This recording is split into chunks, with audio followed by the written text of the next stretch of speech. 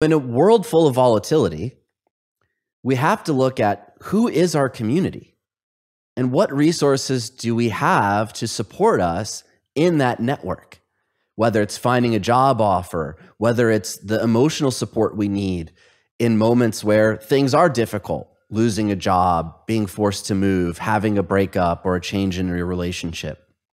It's also the knowledge you need, the inside information, the job opening, the opportunity, all comes from this network. So when we're seeing our X Factor members feel isolated, being top performers, being successful in their careers, working hard to move forward, feeling that their social ties are weakened over time, because many of us, let's be honest, make most of our friends in our adult life in high school and college, because everything is geared to be social. Everything about that experience is geared to be social. Join the team, join the club, participate, join a frat, join a sorority. And then all of a sudden we start making these decisions on our own path to carve out the life we want for ourselves. And those decisions mean shedding some of those relationships, moving away from people that you felt connected to. When we look at what's happened to most of our community resources, right? We look at the rise of secularism. We had John Taffer on to talk about the corner bar and the disappearance and the move towards man caves and the move towards you building expensive home theaters so you don't go to the movies anymore. We're building more and more of our life around isolation too. We're drawn to the PlayStation 5. We're drawn to the Netflix versus the choices our ancestors had to be social, to be a part of a community, to join clubs. So we have to work against the tide. We have to work against these forces to build the relationships and the community in our lives that matter.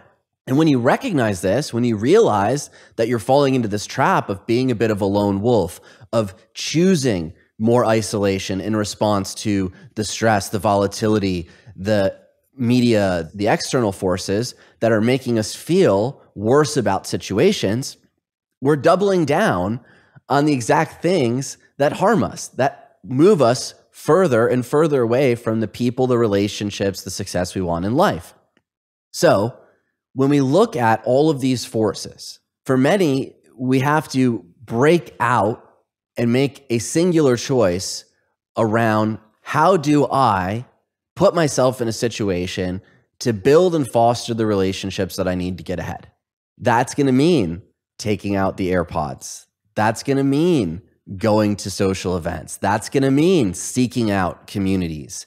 And that's going to feel difficult and challenging. Why? Because it's fraught with potential failure. It's fraught with potential rejection. And we know that we want, as humans, to feel safe. We want to feel heard, valued, accepted. But in order to find that tribe, in order to find that community, we're going to have to go through some difficult choices to get there.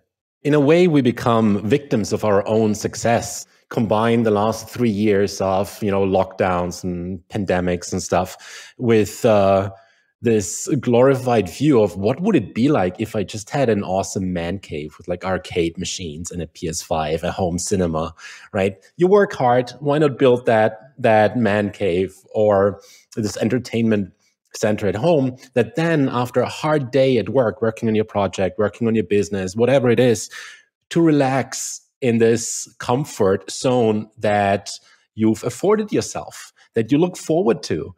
And it really takes a conscious effort to say, wait, I'm done with my work now, time to close the laptop and not fire up the PS5, not fire up the home cinema, but actually take that extra step, which takes effort and pushes you outside of your comfort zone and will go and dial up your inner critic and then actually step outside of your home or your workplace and meet people. Do that scary thing that's known as going to a bar, going to a social event, going to the cinema, going to meet people.